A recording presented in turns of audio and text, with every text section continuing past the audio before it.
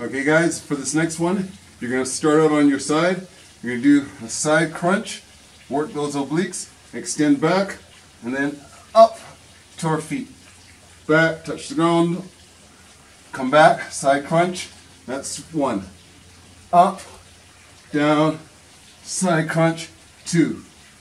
Up, down, side crunch, 3. Up, down, side crunch, 4. Up, down, side crunch, 5. We're going to keep going all the way to 10, and then we're going to turn around and do our other side. Thanks a lot for joining me. You guys can swipe left if you'd like to see the last exercise.